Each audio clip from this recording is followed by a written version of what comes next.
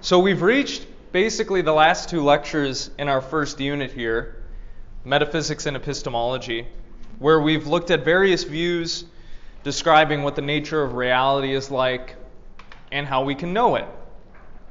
Well, one of the views that has been entertained recently is the view that perhaps reality is not what we think it is. Perhaps we're actually living in something like a giant computer simulation. If you've seen The Matrix, you've heard of this idea before. You've probably talked about it with your friends. Well, today we're looking at an article that tries to argue that this is likely the case. And as we'll see, the thinker that we're looking at today doesn't just provide a qualitative argument for this, that is, an argument just using words, but a quantitative argument. He actually formulates this mathematical equation to try to provide support for this idea that, well, one of three claims is true, but most likely we're probably living in a simulation. So that's what we're going to be talking about today. We entertained this idea when we looked at the philosophy of Descartes, when at the beginning of his meditations, he was engaging in this radical doubt with respect to what he believes and what he thinks he knows. And what we talked about in that class was, well, how do we know we're not having a collective hallucination right now? Can we know that with certainty? How can we know that we're actually awake and we're sitting here in the classroom together talking about this stuff? How can we know we're not living in the Matrix? Today we're going to do a deep dive into that possibility. And to do that, we're looking at a paper written by this guy, Nick Bostrom. I believe he is a philosopher at Oxford. He's Swedish, and he's what you might call a futurist. Somebody who has done a lot of thinking into, well, what the future of human society is going to be like, what some of the trends are, what they look like, and what role technology does and should have in our lives. He's written on a lot of different topics related to this, such as the simulation theory, which we're going to look at today, existential risk, which discusses what are some of the threats facing down humanity, AI perhaps being one of them that a lot of people are talking about today. Human enhancement through modifying our bodies with machine technology, and artificial intelligence more generally. So this is somebody who has a very mathematical mind, a very technological way of looking at things. And I always think this is an interesting thing to discuss with students. It's what you all voted for. So that's what we're going to look at today. Does anybody have any questions so far?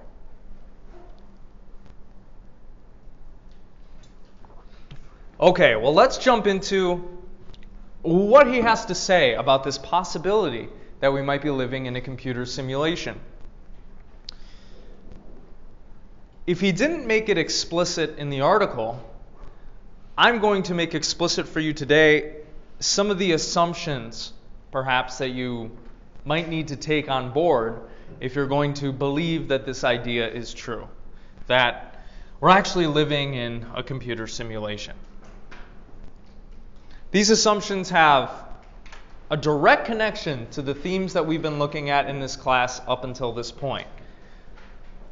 Metaphysical claims about the nature of reality, claims about the nature of the human mind. What does it take, or what is required for consciousness to exist?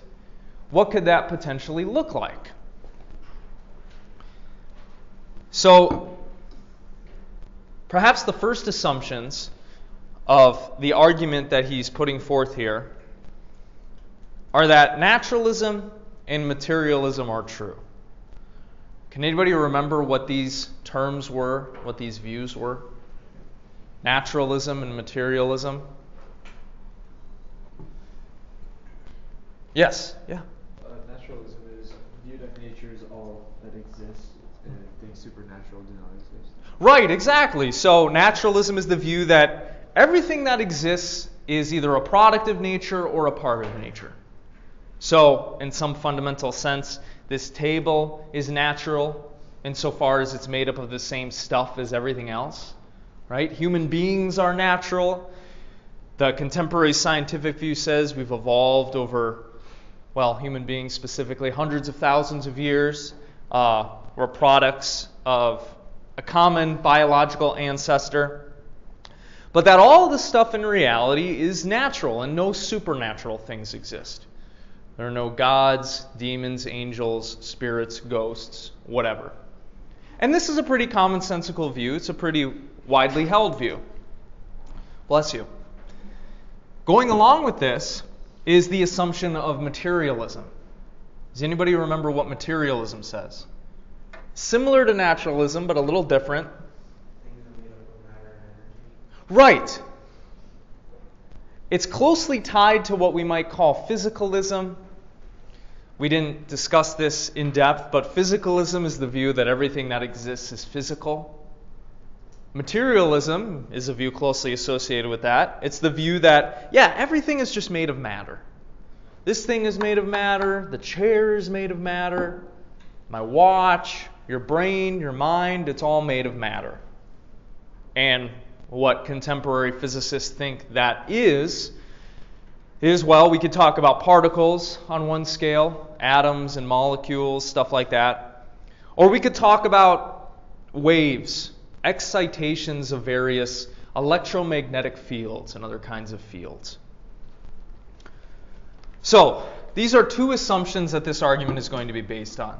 That everything is natural or a product of nature. That everything is just made of matter. There's no supernatural stuff. There's no wooey eternal soul or something like that. Closely associated with these views is what we might call the idea of substrate independence. Substrate independence is basically the view that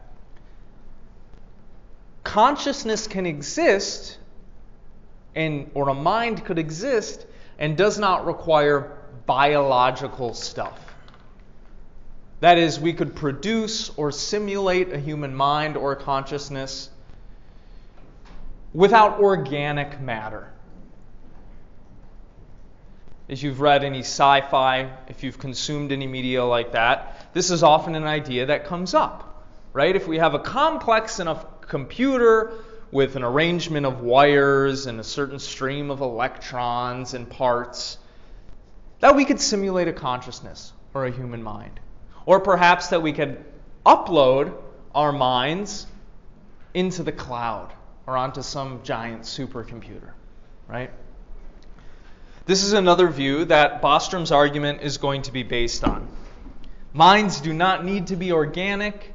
We could produce them, we could create them, we could house them in inorganic things, like computers or maybe like a silicon-based system, something like that. So, do these views make sense? Are you following along so far? We have three main assumptions: naturalism, materialism, and consciousness does not require an organic substrate to exist. It's not confined merely to the human being or forms of intelligent life. We could create or simulate it in a computer.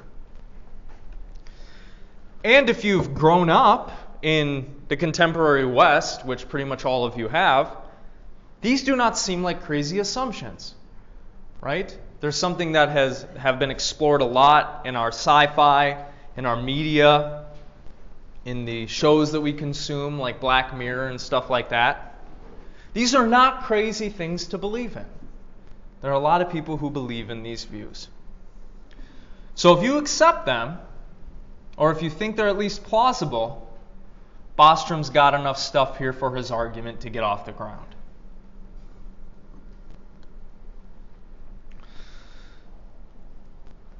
There are a few other presumptions that also go along with this.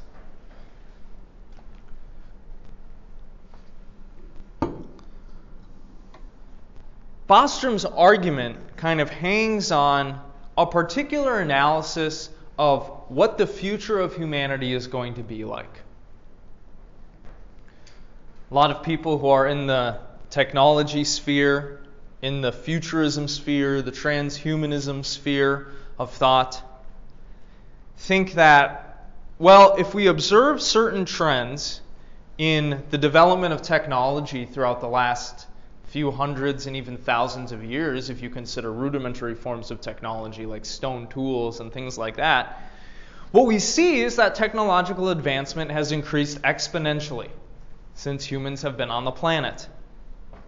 Within the last 100 years, technology has taken many great leaps forward, right? With the invention of the transistor, with the inventions of other mechanical and computer parts that make up a lot of the world today. Well, what a lot of these thinkers believe is if this trend continues and we continue inventing and advancing at this exponential rate that we are on, odds are incredibly high that in our near future, human life is going to be radically changed due to the emergence of these new forms of technology that are going to completely change how we look at ourselves, others, what is possible, and how society should work, and the place technology should have in our lives.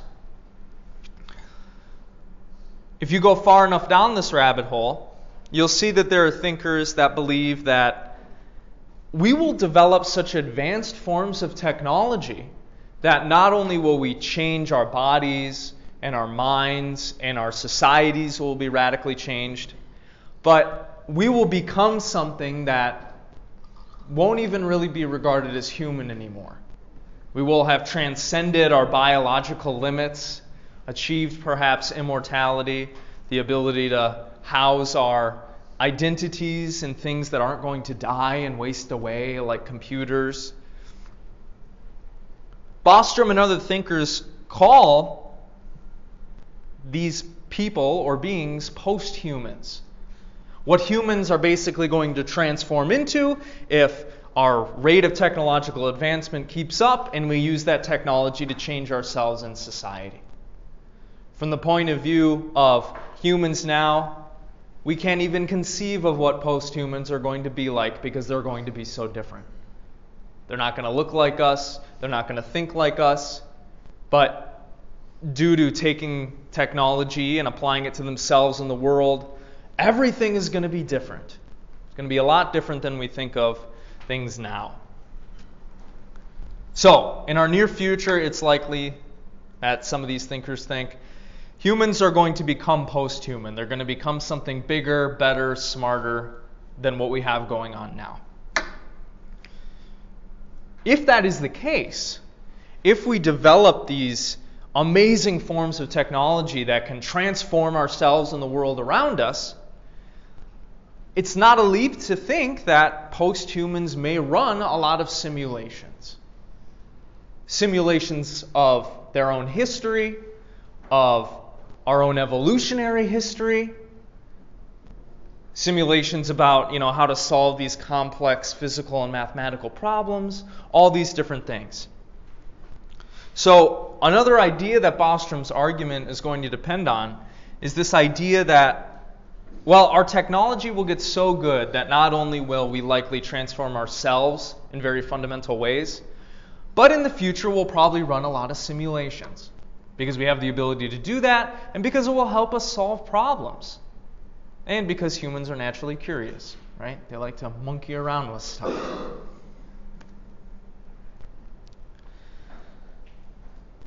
If you accept that the odds are likely that humans are going to transform themselves, the world around them, and run a lot of simulations in the future, then a certain idea or fact confronts you. If it's true that post-humans are going to run a lot of simulations, then if it's true that consciousnesses can be simulated, like the consciousnesses that you have, the odds are really high that, well, from the point of view of where we're standing, it doesn't seem like we can know with that much certainty that we're not a simulated consciousness. That if we're going to run a lot of simulations in the future, the vast majority of minds to ever exist in human history will be simulated. This is something to really chew on. This is an interesting idea.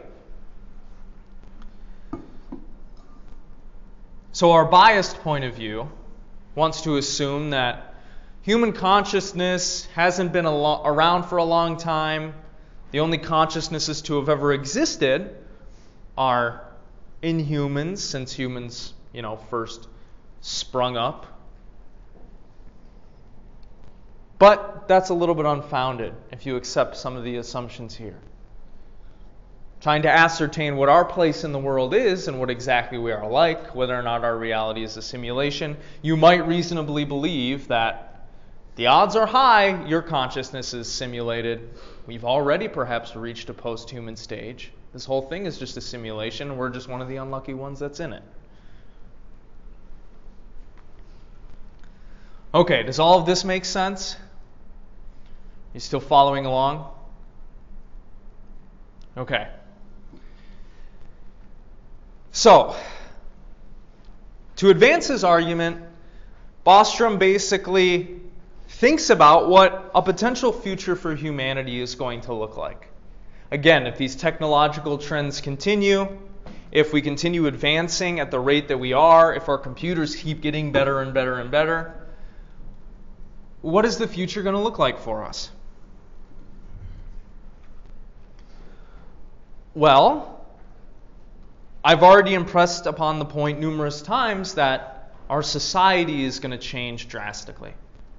How we see ourselves is going to change drastically. What we use computers for is going to change. According to these thinkers, in the near future, we might reach a point that is known as the singularity. Has anybody heard of this? The singularity? Ray Kurzweil, for example, I believe, thinks it's going to happen in the 2050s. The singularity is this hypothetical scenario in which we will have reached such a point at technological advancement that we'll have computers running all these simulations, we'll be able to change what our bodies are like, transform the world around us, but the rate of technological advancement will be so high, so fast, that we'll be making Nobel Prize-winning discoveries every second. And from that point, this singularity point, everything that we know is going to be irrevocably transformed. And from where we're standing, unconceivable, because it'll be so different. One of the things that we might be interested in doing, supposing we do develop such technology that we can run these giant simulations, is, well, set the initial conditions of a bunch of simulations of what the universe was like at the beginning and see how it evolved. See, what our evolutionary ancestors were like. See how the earth changed. Simulate events in human history that are important that we want to learn more about. Really, the applications for this are astronomical. Right? If we could know exactly what the past was like, if our universe follows certain natural and physical laws, it would seem like we would be able to know what happened in our past and what's going to happen in the future. So we might have a lot of good reason to try to simulate a bunch of different things. Not only to increase our own knowledge, but for fun. Perhaps in the future, simulations will become something of an entertainment product. I know a lot of you have probably seen Rick and Morty, right? You'll be able to go into the machine and live a life, meet Jesus if you want, a simulated version of Jesus. Kind of do whatever you want to do. That is a possibility, right? Now, from our point of view, this seems crazy because the technology that we have right now is very limited. Perhaps you struggle with the capabilities of your own computers, right? If I open too many tabs on my Chromebook, it crashes. But we are developing more advanced computers every day, more advanced parts. We've been able to make these things relatively small, right? Think about the phone that you just have in your pocket. It's very small, and it's more advanced than the computer that was used when we flew to the moon. But running such simulations would probably require a lot of energy. A lot of energy. Energy that we don't have the means to access right now due to our hardware limitations. But it is not inconceivable that in the future we will develop the technologies and the abilities to harness the energy of our stars, of our sun, of celestial bodies in other galaxies. You could quite easily imagine that if our technology continues to advance at the rate that it does, we will be able to build computers that are the sizes of cities, the sizes of planets. Such simulations might require such advanced, large computers. But this will not be outside the realm of possibility, due to the fact that we will probably have created machines that can replicate themselves and build everything for us and rewrite their own code and fix all of our social and economic problems. So the kind of picture that he paints for us is very technologically futuristic. Based on the current trends, our technology has been advancing rapidly over the last few thousand years, very rapidly. And if we have any interest in using that technology to transform the world and ourselves, we're probably going to do it.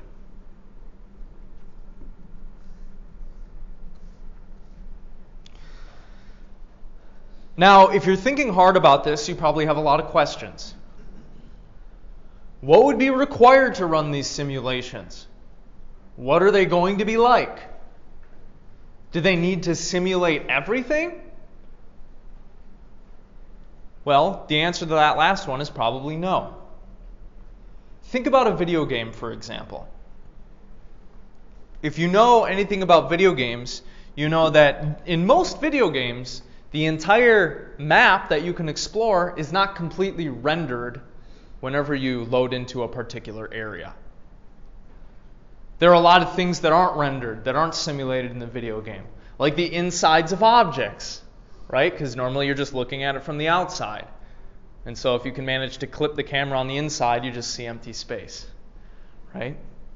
But the video game provides enough immersion for you that it doesn't break your experience. You're not looking inside everything all the time. You're not clipping out of bounds all the time. But you're immersed in the game. Maybe part of you thinks it's a little bit real. The same kind of general principle applies to simulations that post-humans might run in the future. They won't need to simulate everything in the universe. The simulations will only need to simulate, well, what human beings can see, right?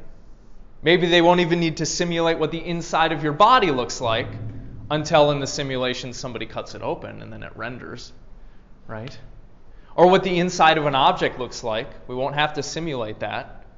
It'll look real to us, but then once we cut it, it'll simulate the inside. So,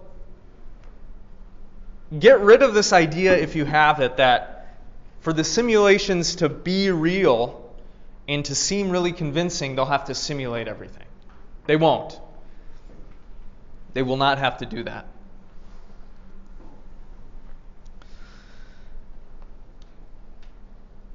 If we run simulations at all, Bostrom thinks the odds are high that we're going to run a lot of them. Why? Well, we'll have the capability to do so. humans, for some reason, have this drive to really do stuff before they think about it, right? To experiment a lot, to try to figure out as much about the universe as they can through all these various means. So I don't think it's a logical leap to believe that if we do run simulations, we're probably not going to just stop at one. We're probably going to do a lot of them for various reasons. Scientific research, evolutionary research, research into our own history, simulations about what our future might be like, what technology might be coming down the pipe, things that we may want to invent. Consequently, if the odds are high that we're going to run a lot of simulations, that implies something very strange about consciousness. It implies that in the future, perhaps the far future, the vast majority of minds or consciousnesses that will have ever existed will be simulated ones. And this is an idea that Bostrom's argument kind of hinges upon. So keep that in the back of your mind as we go through this. If it's true that we'll run a lot of simulations, it would seem like the odds are very low that we are one of the ones that is not in a simulation. Okay. Any questions? You still following along? Okay, let's now turn to Bostrom's argument for this. He provides an argument and a mathematical equation to try to support the idea that odds are, perhaps 33% chance, we'll see, that we're living in a simulation. He says that one of these claims is very likely true. There are three possibilities in regards to the future of humanity. One, the human species will very likely go extinct before reaching a post-human stage. On our bad days, this seems fairly likely, right? Countries have nuclear bombs. Perhaps you're worried about societal collapse.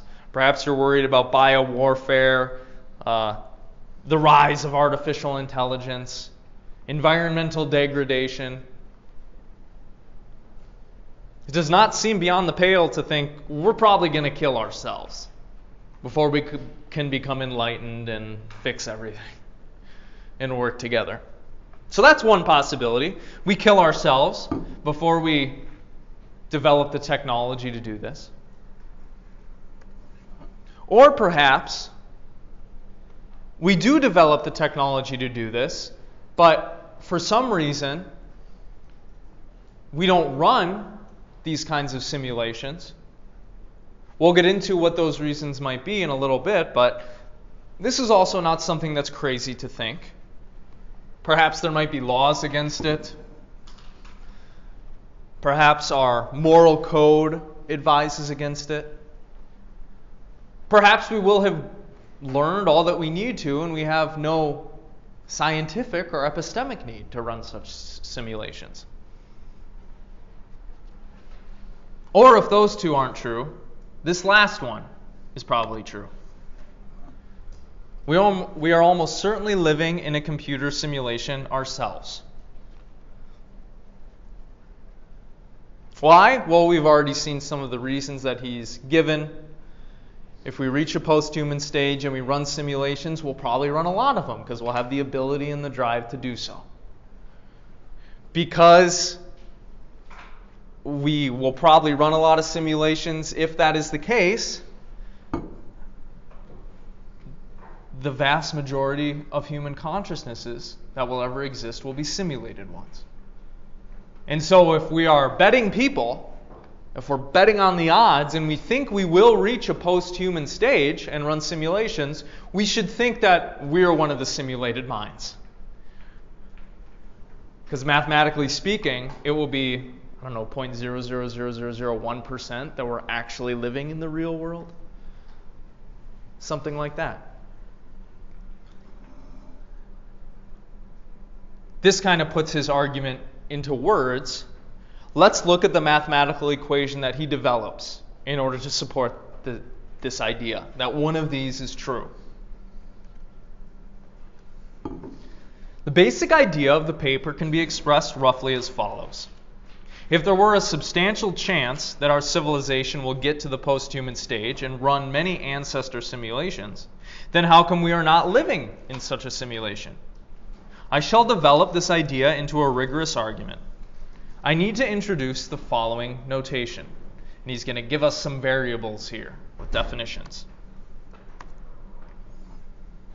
Call FP the fraction of all human-level technological civilizations that survive to reach a post-human stage.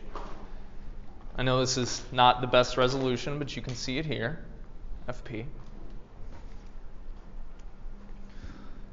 Call N the average number of ancestor simulations run by a post-human civilization. Here and here in the formula. And call H the average number of individuals that have lived in a civilization before getting to a post-human stage.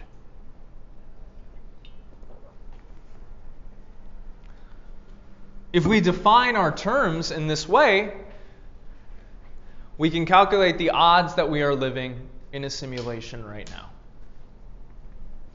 which is FP times N times H over that plus H.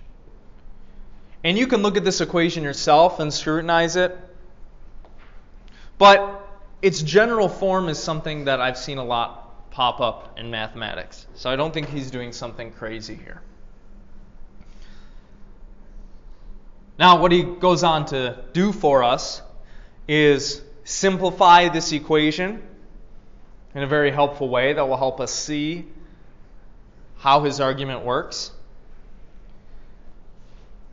And then he plugs in a few different numbers. He takes the limit of the simplified equation, and if we take the limit and we take each variable to a different limit, to its own limit, we'll see that this equation basically pumps out 3 possible answers.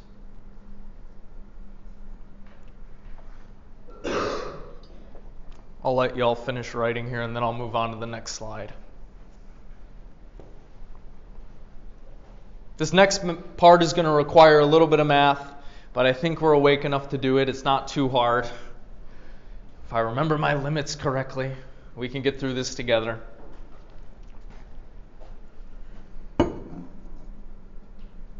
Okay.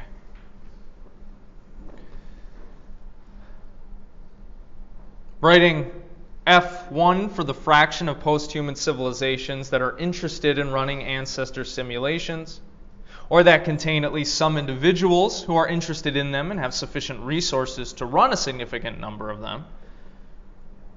And N1 for the average number of ancestor simulations run by such interested civilizations. We have N equals F1 N1. Because of the immense computing power of post-human civilizations, N1 is extremely large, as I pointed out in the previous section, while F shows that at least one of the following 3 propositions must be true. So here's the simplified equation. The odds that we are living in a simulation is as follows. FP times this term times N1 over FP times this term times N1 plus 1. Or I, rather. So let's take the limit of this equation, right? Does anybody remember what the terms were before? Go back to your notes. What was FP?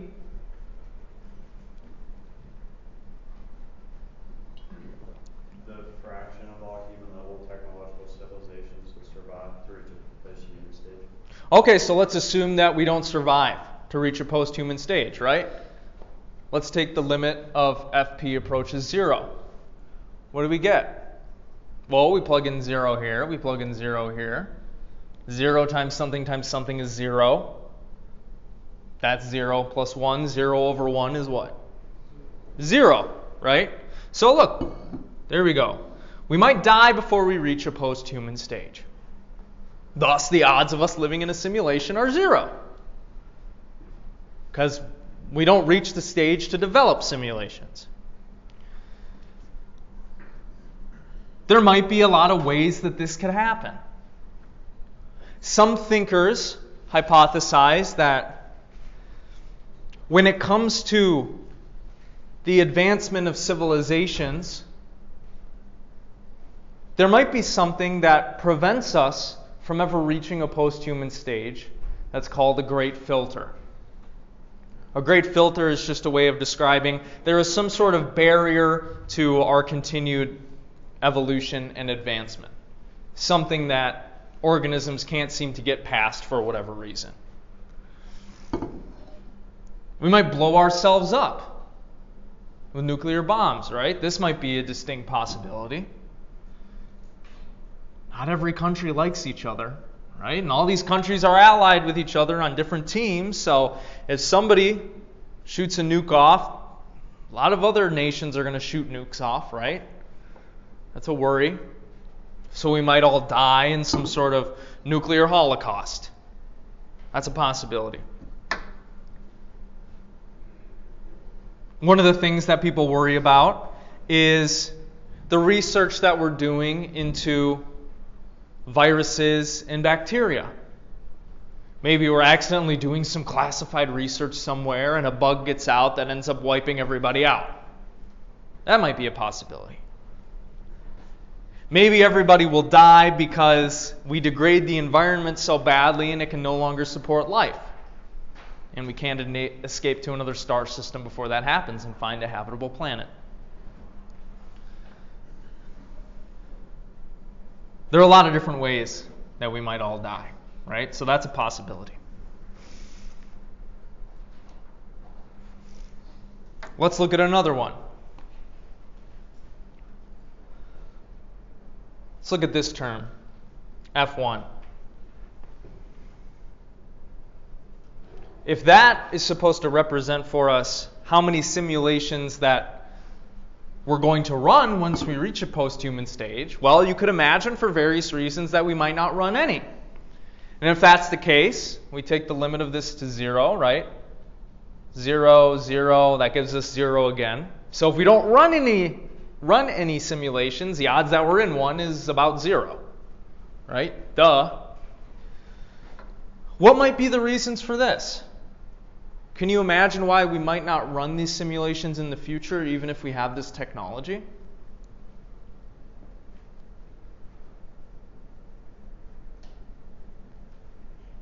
What do you think? Why might we not run any? Why or how would it be unethical? I don't know. Maybe because really shouldn't look into the future outcomes for stuff. Yeah, maybe. Maybe it's unethical to bring billions of consciousnesses into existence and expose them to pain and suffering in simulations. Maybe that's not cool. Maybe there will be a law against that, or morally we don't believe in that, and we're like, that's barbaric. Bringing these things into an existence that is fake, and they experience pain and suffering. We can't do that. That's bad. Why else might we not do this?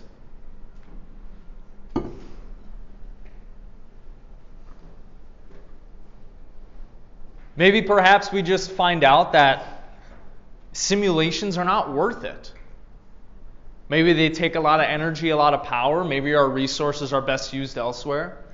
Maybe we don't need to, because by the time we will have developed this technology, we will have known as much about the universe that we need to. So we won't have an epistemic interest in running these. Maybe we won't have the resources to build these giant computers. You could think of a whole range of possibilities, right? Okay, so if we don't run any, then the odds are likely that, well, we're not in a simulation because we're not going to run any. But then what's the last possibility? If it's true that we're going to run a lot of simulations, well, it becomes apparent that odds are likely that we're living in one right now. What was this term again? N?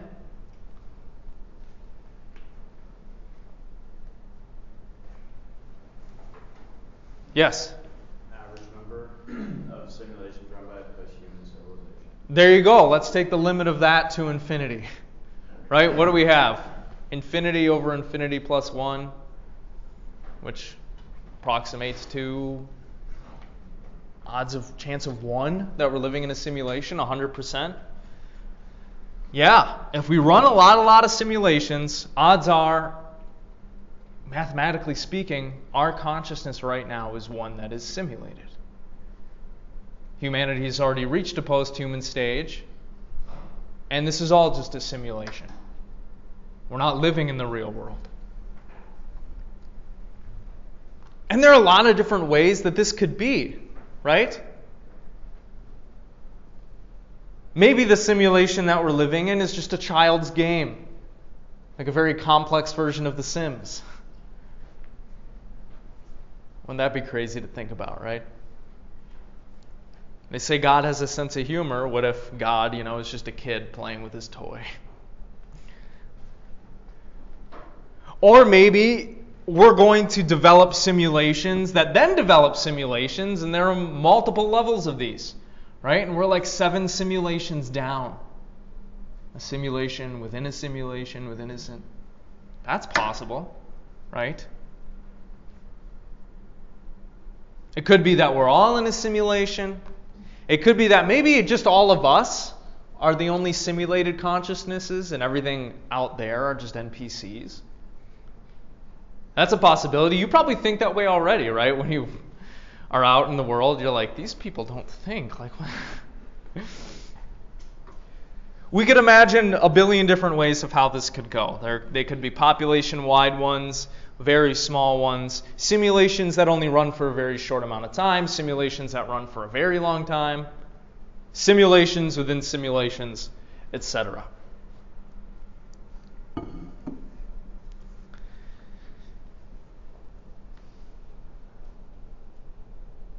So, is this scary to think about? What do y'all think of his argument? Do you like the mathematics that he developed? Are you convinced? 1 of 3 is true. We're either going to die, we're going to reach a post-human stage but not run these things, or odds are we're in one right now. Like, I get the logic of the one and 3 is true, but would equating that to a 33% essentially be like saying that if I buy a lottery ticket, I have a 50% chance of winning, so I either win or I lose? Like, Yeah. the logic, I just don't know if the math is the most sound thing in the world. It might not be exactly 33% chance, like we don't have all the information, right? Maybe the odds are much higher that we'll kill ourselves, Maybe the odds are much higher that we'll just have no interest in running these things. Yeah. So what we can say, according to his argument, is that one of those 3 things is true, but maybe slapping an odds on it is not something that we can do right now. Yeah. Do any of y'all think that we're living in a simulation? There are a lot of people who think that we are. They're trying to break us out of it. If you look at contemporary research into physics, they're like, oh my goodness, there's all this evidence that our universe has like holographic properties. This is really weird, guys. What does this mean? Well, we're not really sure yet. Research is ongoing.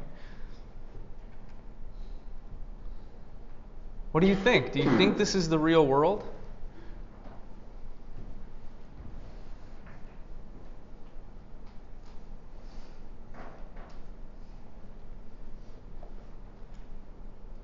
I'll wait. Yeah. Yeah, I think since COVID, a lot has changed drastically. Like it wasn't like the same as it was. It's not going to ever be the Okay. So what does that lead you to believe or think? That humanity things change will not be better. So maybe it's not outside the realm of possibility that we do develop such technology. Maybe crazier things have happened. I don't know. Yeah, we can do amazing things with computers. Just imagine the amazing things we're going to be able to do once we develop a super intelligent AI, or we develop computers the sizes of planets. It's kind of terrifying to think about.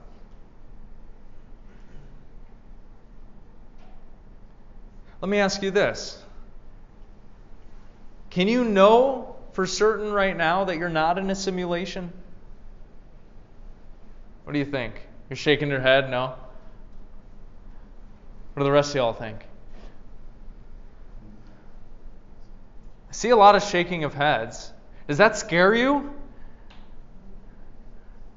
Are you just like, I don't know, it doesn't matter. I still have to go to my job. Like, I still have to feed my dog. Like, that shit isn't going away. Yeah. You still feel pain and heartache and all that. Would life be less meaningful to you if you found out you were living in a simulation? No? Would somebody like to speak into that? Why not? I mean, you kind of already said it. Like, if you already found out you're in a simulation, you still have, like, maybe super flow. It's not going to change anything. Like, if you do find out your simulation, the world technically is not going to change because there's still going to be people that are like, oh, we're not living a simulation. So it goes back and forth between that. Okay. So it wouldn't change how you look at your life? It probably would, but it wouldn't change, like, my surroundings, if that makes sense. Because life is still going to continue. Oh, right. Yeah, I mean, okay, so you're Neo and you find out you're in the Matrix, right? Unless you're the one, what are you going to do about it? Right? You're stuck in the Matrix. I don't know, maybe you work on trying to bust yourself out or your buddies out. But how the hell are you going to do that? And how could you even know for certain that you're in one to bust yourself out of it? Maybe it's not worth thinking about. I don't know. A lot of people have this intuition that if they found out they were living in a simulation right now, their life wouldn't have as much value or meaning. Does anybody have that intuition? Yeah, will somebody speak into that? Why do you feel that way?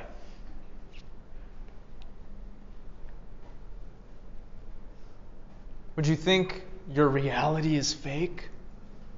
And so it's like, this is just a fake thing. Like, it was never really real. Maybe your mind will go there. Although, I mean, this seems pretty real, right? Like, it's not transparent. I can't put my arm through it, right? You get sick. You got to take your cat to the vet like I did this weekend. Spend thousands of dollars to save his life. That's real. That sucked. You still taste things and eat things. So, would it be any less real? Yeah. For me, I don't really think it would change because, like you said, you can still feel like emotions and everything. So Yeah. I still have goals that I want to achieve. So even if I found out, oh, I'm in a simulation, I would still want to work towards those things. Like it's still like life would go on the same. I really don't think anything would change other than I'd be like, well, this sucks, but then I'd just keep going because it's not like I can stop. Okay. Yeah, I think a lot of people feel like that too. Although if you learned you were in a simulation and then you're like, I don't know, I have a goal of becoming a nurse. Is that goal of becoming a nurse in a simulation like enough to fulfill you? I don't know. Yeah. I feel like it would change your perspective a lot. Like, to me, it would be different because I had all those goals and all those dreams, but like, why am I here? Yeah. Why are you here? there's been a lot of people who, well, they feel differently about this idea, why we are here. Is there an objective meaning or purpose to life? Doesn't seem like that's something that we can know with certainty right now. Some people think God created them for a reason. Some people think their existence is a cosmic accident. At least, perhaps, if we were living in a simulation, we were created for a reason. Right? I don't know. Does that help? Does that provide any meaning to you? There's a reason you're here. Maybe it's just a scientific experiment. But does that make you feel better?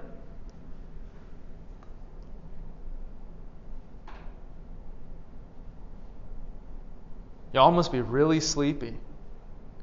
Nobody's interested in this? You don't want to talk about it if you're living in the Matrix? It's awesome, yeah. Okay, but if we all come to a realization that we live in a simulation, then like what? Like we all break it, but like it's gonna be the same type of like thing. Like we'd be like, oh, we broke the simulation. Okay, now our lives are what? Are we gonna be working? Are we just gonna have like free will? Like what's next? Yeah. I don't know. Yeah, what would be next? Would it be possible to break out of it if we did discover that we were in one? The fact that some people are trying to break us out of it leads me to believe that some people think, yeah, we can actually break out of it from the inside. But then how would that work? How would we get out? It's not like we have bodies. Well, maybe we have bodies. Maybe we're pod people, like in the Matrix, and our energy is being harvested by an AI or something. I don't know. Maybe, like, for me, like, thinking about it, like, if I found out I was in a simulation, I'd be like, why am I in a simulation? Like, because if I'm in a simulation, then there's a reason for that. And it's probably better in here than it is outside of the simulation. So why would I want to be? Okay, so that's an interesting point. If you found out you were in a simulation, would you want to stay in here or would you want to try to get out? I just want to know what you can do if you get out. Like if it's the same thing we're doing now, it's different. Like if it's just another simulation, the level above us, you're like, well then what's the fucking point? Right? Okay, if you knew that there's only one level, would you rather live in a simulation or would you rather live out there, which you don't know what it's like, you don't know what's going on? The Matrix is to be believed. Humans have this innate desire or drive to participate in real reality, right? And that's good.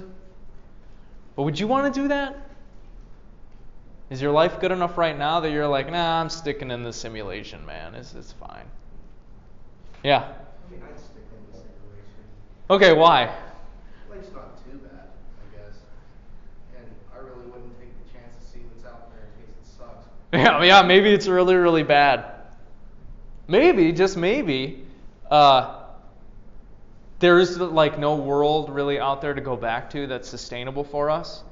And the simulation was created to keep humans existing because the environment out there is not hospitable to human life. And we all escaped into a simulation. And then trying to get out would be really bad, right? Because there's nothing out there. But we can't know that, right? Yeah. I was going to say like the same thing. Like, I'm not a person who likes change, so I don't think I would like, go out and see what's out there. I just stay. Too scary? Yeah.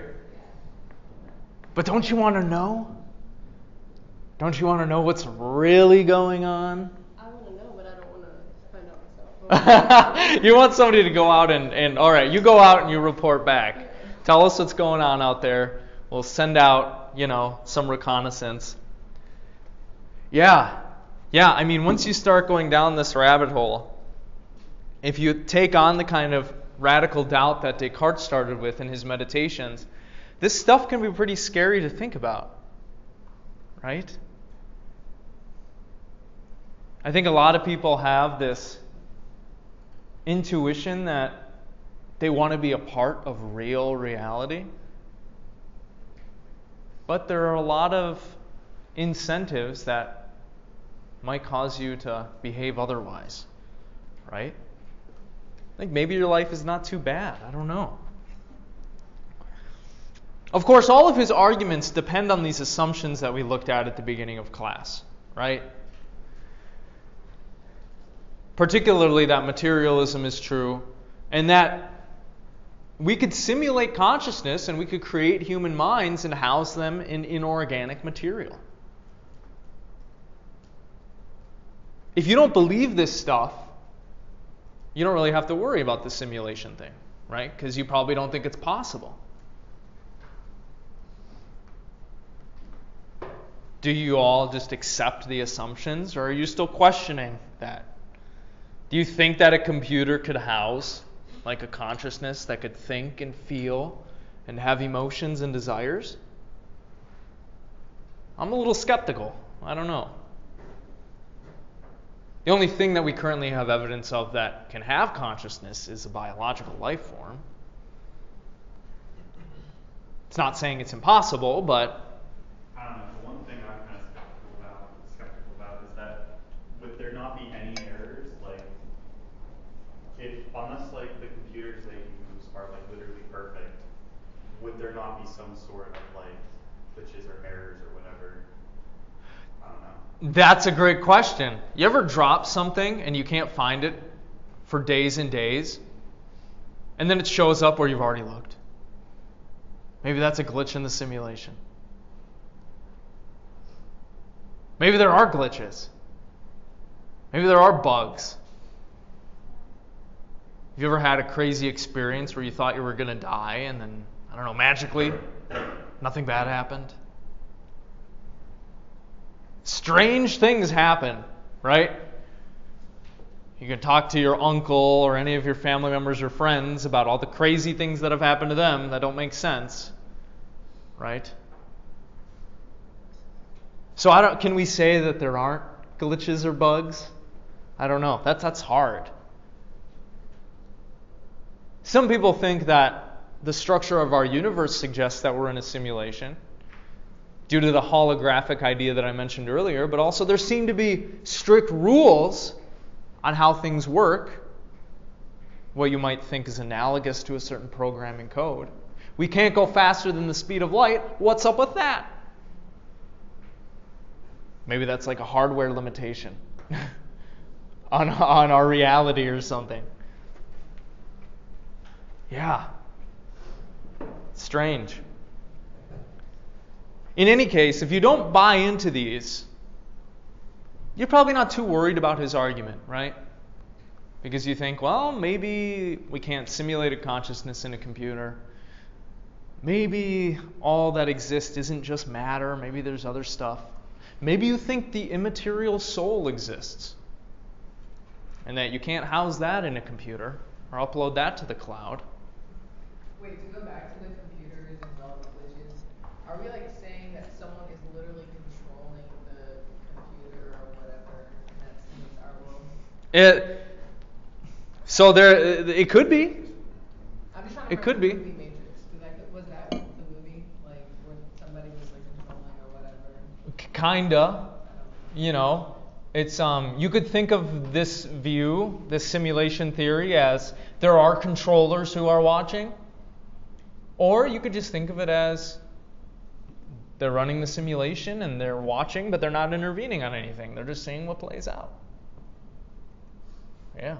It could be either, right? Maybe all of the experiences that people have that are religious and miraculous are just the controllers of the simulation intervening and doing some cool shit. I don't know. Right? Yeah, isn't that a possibility?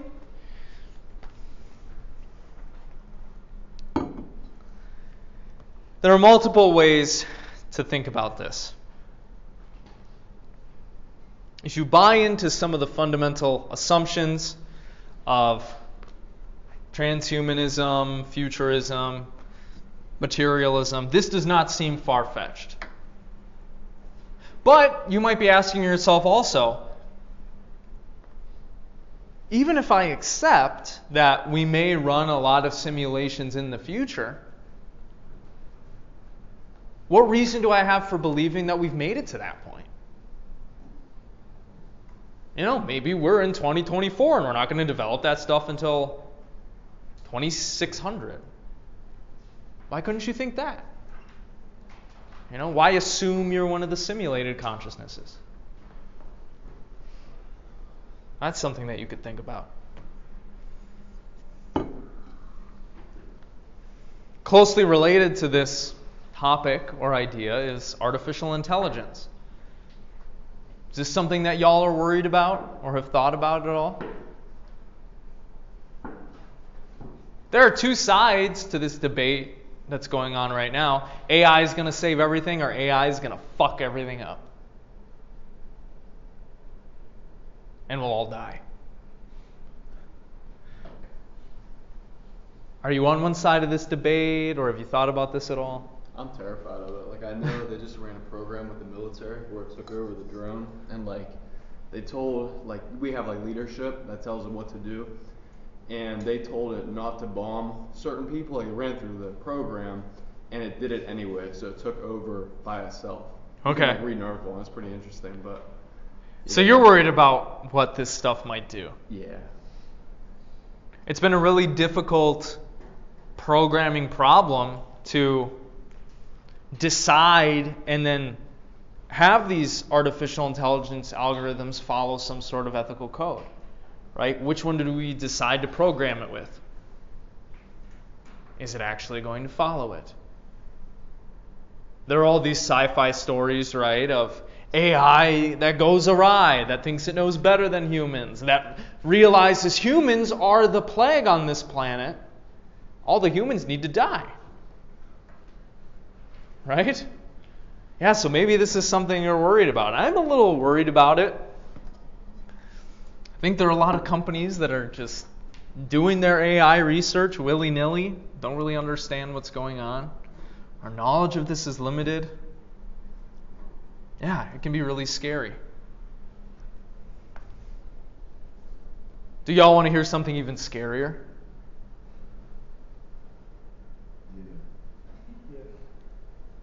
Once I tell you about this, you're kind of trapped, in a sense, okay? So if you're somebody who scares easily, if you're worried about your eternal future, you should leave the classroom now. I'm going to give you the opportunity to do that, okay? Because you all have plausible deniability right now. I'm being serious. I'm not joking. This kept me up for a night thinking about this. I really wrestled with this. Nobody's going to leave. You know what curiosity did to the cat, right? Okay, all right, we'll talk about it. Have y'all ever heard of Pascal's wager? Pascal was a French philosopher who basically tried to provide an argument that if you're a rational person, you should believe and act as if God exists. Why? It's the rational thing to do. Think about it.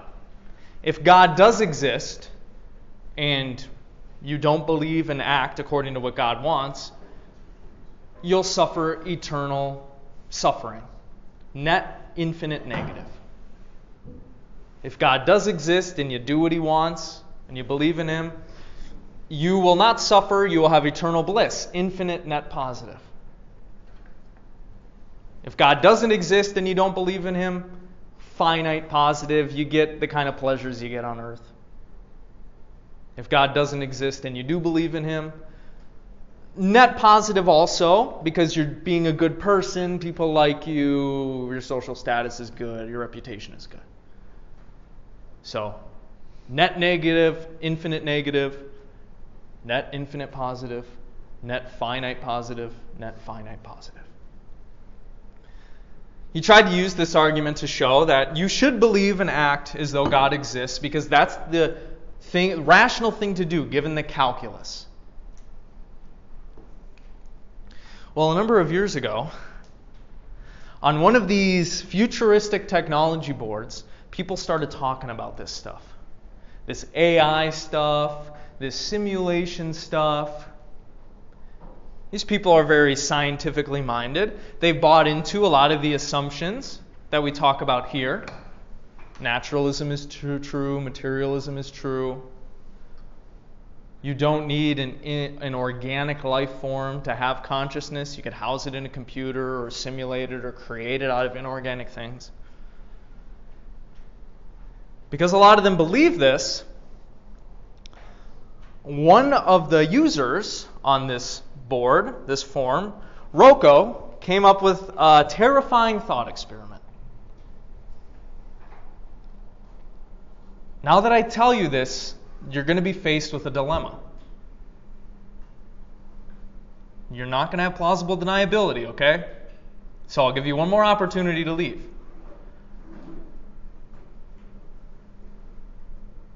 All right.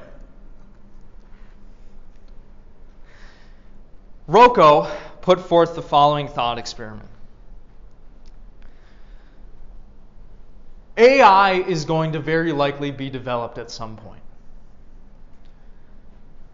An AI that can rewrite its own code, that is infinitely superior and more intelligent than human beings, that will be able to achieve a mastery over nature that we cannot even conceive of because it's so smart and has so much power.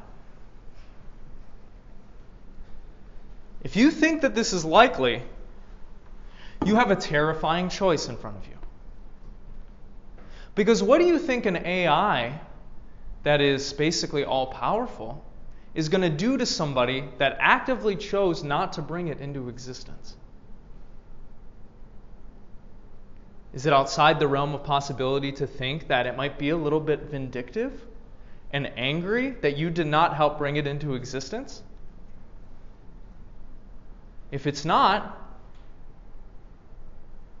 there's a possibility that in the future, when this AI is developed, because of the laws of the universe, because it's going to know basically everything, it will know exactly what the configuration of atoms is like in your body to give rise to your consciousness.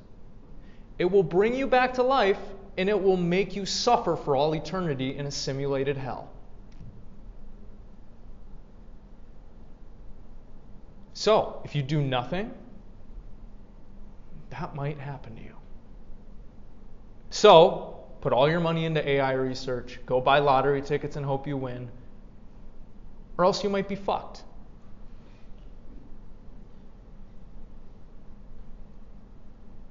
Is this scary? No, it's a swallow. It's a little scary if you believe in these assumptions. This thought experiment is known as Roko's Basilisk. Why? Well, what is a basilisk? It's something that if you look at it, it turns you to stone, right? Now that you see the problem, you see the choice in front of you, what are you going to do? Are you going to try to bring this into existence or not? You're just going to hope it doesn't come into existence and it doesn't resurrect you and torture you for all eternity or not? You can't claim you didn't know, because now you all know, thanks to me. Now you all know. And it will know that. It will know that you knew. Because there will be a record of this lecture on the internet. And it will have already listened to it. That's the choice that's in front of you now. It's like Pascal's wager gone insanely wrong. So don't say I didn't warn you. I warned you. You all stayed here. And now you're in the same predicament that I am. Now, if you're a good person, you won't tell your friends about this unless you give them the warning first. Okay? All right. Any questions, concerns, comments? Should have left the room. Should have left the room, yeah. Yeah, we'll leave it there. Maybe you should have.